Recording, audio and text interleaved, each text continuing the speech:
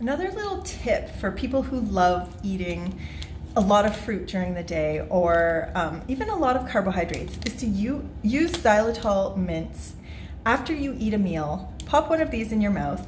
It's going to attract a lot of spit into your mouth, and that's a good thing. So what happens is the spit actually brings minerals that will remineralize your teeth into your mouth, and it also kills the bad bacteria in your mouth.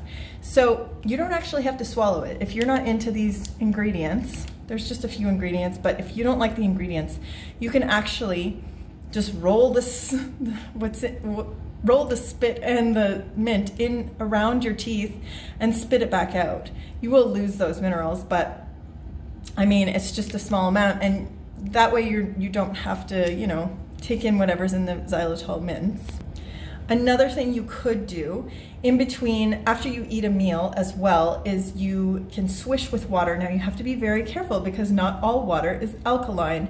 Some water is actually slightly acidic. So what you can also do is add mineral drops to your water to make it alkaline, to make sure there's minerals in it and make it alkaline. Certain things like reverse osmosis water or distilled water or just water that you can get in bottles, oftentimes it's not alkaline. So you have to be careful. It can be acidic. You could be spreading that acidity onto your teeth.